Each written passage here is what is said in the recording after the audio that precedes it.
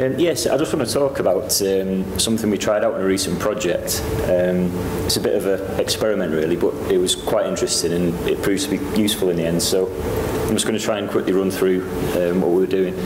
Just to give you some background, CTI, we're a digital agency, so we tend to do a lot of Magento builds. We're not kind of just maintaining one Magento site ongoing, which I know is something that a lot of people do.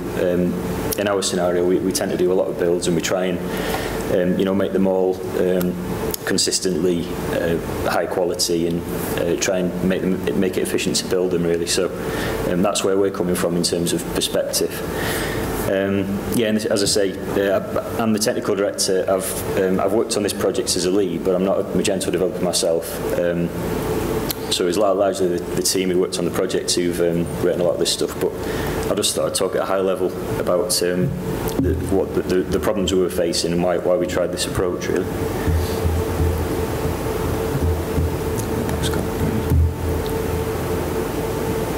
Yeah, so it's about separating code and state really in the application. So in Magento's case, the code side of things is anything you can version control in Git. So the Magento core files, you may not want to put those in Git, but they are code. It's something you can version control. Any extensions, you're right, whether they're pre-built ones or off the shelf or bespoke ones, and the theme side of things as well. I think that covers the code bit.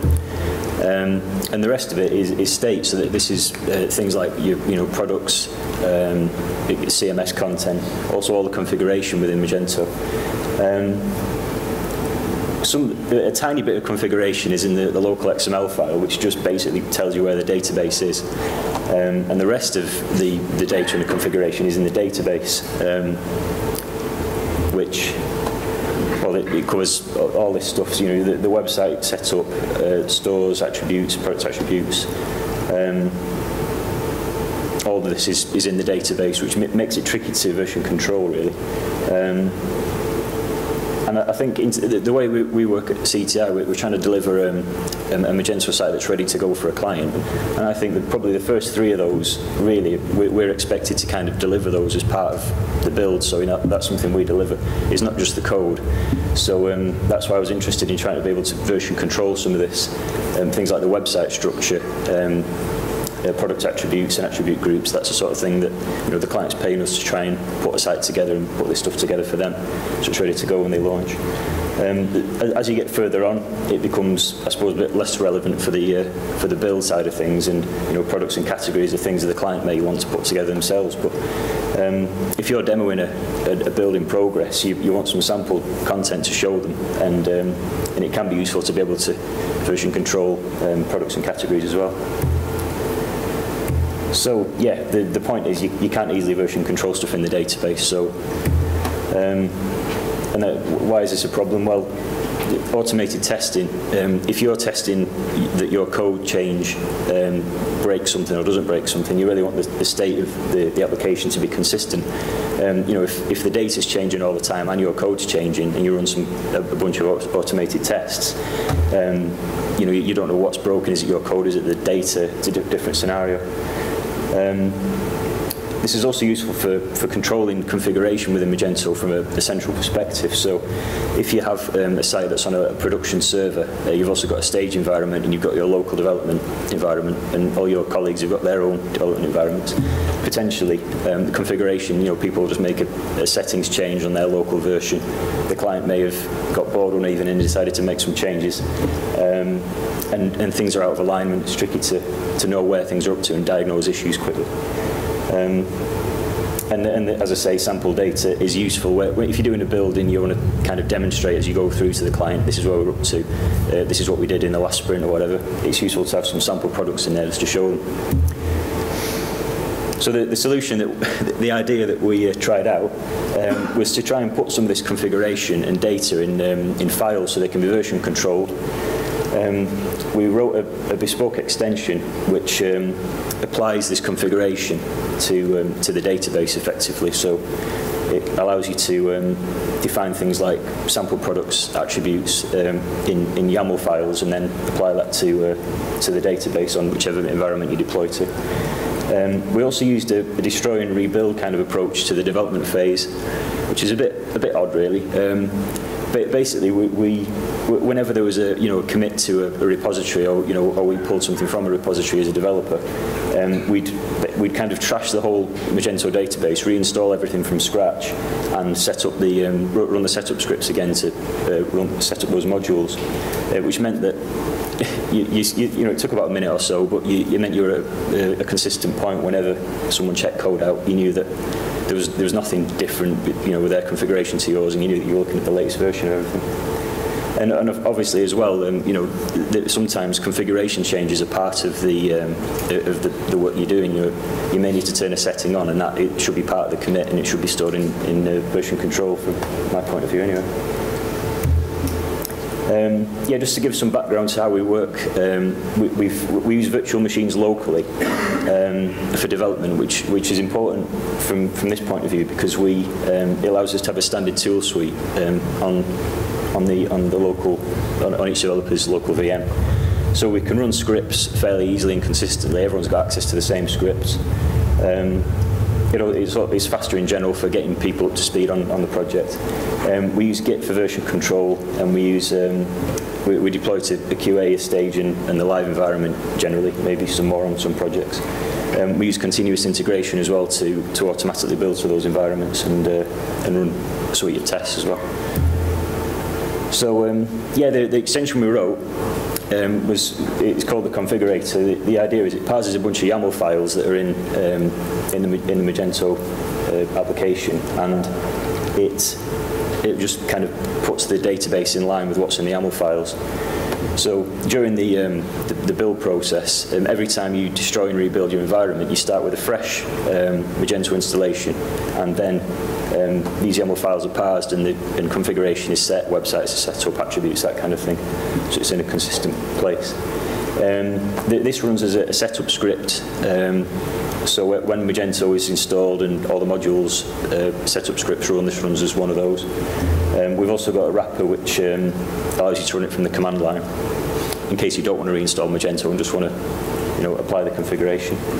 And this is tied in with the CI process, continuous integration process, so that when we build to, say, the stage environment, if we want to, we can say we want this to be trashed and recreated from scratch, so we know it's in a consistent place. So this is the structure that we've kind of come up with initially.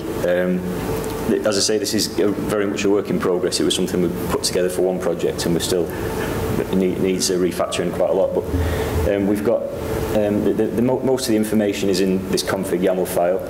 There's also a local config YAML, which is symlinked to somewhere else on the server where it resides. So that's where your environment-specific stuff goes. Maybe settings that are just for the stage environment or the live environment, whatever. And then there are a bunch of files we put in data directories. A data directory which cover things like product attributes, sample products, CMS pages, etc. So I'm just going to quickly whip through the next few slides, because it's just to give you an example of the YAML structure. So this is the store configuration. So it allows us to define things like the stores. We can put core config attributes in for each store at the top of the file. And then these are tied into the websites themselves. So we're making a new website for, say, the UK, and that it defines which store views relate to that website. Again, you can set more configuration at the website level. And there's one here for, there's another website for Spain which covers the 2 store views, more configuration. There's also the ability to sort of inherit groups of configuration. So in this example, there's a blue theme and a red theme group, and that just changes the package name. But then when it comes to defining the websites, you can say the UK site's going to inherit the red theme, and in this case, PayPal, that may be a bunch of configuration settings as well that are grouped together. Product attributes, it's handy for this, because again, product attributes, if you're maintaining a Magento site for a client, attributes is something that potentially is your responsibility. You may want to add a few attributes in for a requirement they've come up with, and being able to define it in this YAML file just means that it can be deployed to different environments fairly easily. yeah, as I pointed out, that some of the core config data properties can be set as part of the website structure. So where they are in that structure determines the scope. If they're at the top of the YAML file, they'll be global, and if they are nested within a website, then they'll be at the website level or so on. Again, you can define products and categories in this way. We've kind of added all this stuff in as we went, just by, one day we think we need to be able to make sample products, so we added this stuff in. So it's, as I say, it's just organically grown in this way. But, and shipping rates is another one, so we can now store the shipping rate data in a CSV file in this case and apply that to whichever environment. And finally, the CMS page is the same principle. You can define pages, define the title, and the content of the page goes in a separate file, so it's easy to access and edit. Yeah, so this approach of destroying and rebuilding each time, we use Fabric scripts on the local VM, so that you type fab rebuild and it does the whole process. It destroys the database, it reinstalls Magento, and it runs the setup scripts, one of which is the configurator, which puts all your attributes and things back in. It tends to get run, you can run it as a test before you push code to the repository to make sure that when other developers check this out, it's going to work. And as a developer, if you pull this code, you can run the same process to bring yourself in line with the configuration in the repository. It doesn't take too long, maybe 30 seconds to a minute, as long as you don't go crazy with the number of websites. And this, it also is applicable. Once the website's been launched and you're supporting it, we don't destroy the website whenever we deploy to the live environment, but we still use the functionality which can change configuration, create attributes. So we turn some of it off. Things like the sample products obviously don't get created on live environment, but we can still toggle options on and off, and attributes can be changed, things like that. So in practice, it's worked well. It means we can start projects with a standard configuration set. It kind of ties in as well with the requirements capture process. If you're going through with the client and thinking, what attributes do we need, how do you want the websites to be set up, the store structure, languages, that kind of thing, it almost maps directly to the YAML structure, so it prompts you to almost complete this early in the process. Yeah, it eliminates problems where one developer's got one set of data and you've got a different set, and you're trying to figure out where the issue lies. It gives you a standard base for automated testing. So I know with things like BHAT you can set up fixtures as a starting point, but this kind of gives you a bit more. It gives you the option of just creating products through this script if you want to, as a starting point for the test suite. It's great for sample data for demoing things to the client, and it's also, once the site's gone live, it's a consistent way of saying, we've added some new attributes in, let's deploy this to live, and we know it's going to work in a consistent way. So the next steps, really, we're going to clean this up, refactor it a bit, and test it with the Community Edition of Magento. It's been written with Enterprise at the moment. And we'll pop it on GitHub somewhere in case someone finds it useful. And then as we do other projects in future, we'll probably add things to this and try and refine it a bit. Yeah, and that's the end.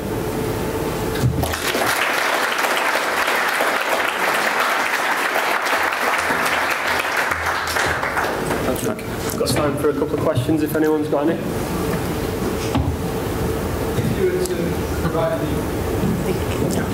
If you were to write a new module for part of your production, that won't take that in as well, will it? It'll just be the standalone base, and you'll still have to load your module in over the top.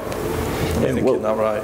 Well, when as part of the setup process, when we deploy to an environment, it will run the setup scripts for each module. So yeah, effectively, any modules you've installed code-wise, as long as there's a setup script, data setup, whatever, it'll run those after it's installed Magento.